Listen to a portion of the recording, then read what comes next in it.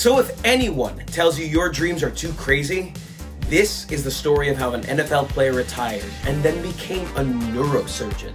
After retiring, we're used to seeing pro athletes staying in the world of sports, either in broadcasting, team activities, what have you. But Myron Rolle isn't most athletes, taking the term student athlete to heart. In high school, Rolle apparently bounced a 4.0 GPA with being ESPN's #1 prospect in the nation. Carried that over to FSU, slipping to 3.75 as not just an All-American in pre-med, but a straight-up Rhodes Scholar. In fact, Rolle had to fly straight from his scholarship interview to start in a game against Maryland where FSU won 37-3. Of course, something had to give at some point. Rolle slipped to the 6th round in the NFL draft, probably because he had to take a gap year before declaring so that he could study at Oxford.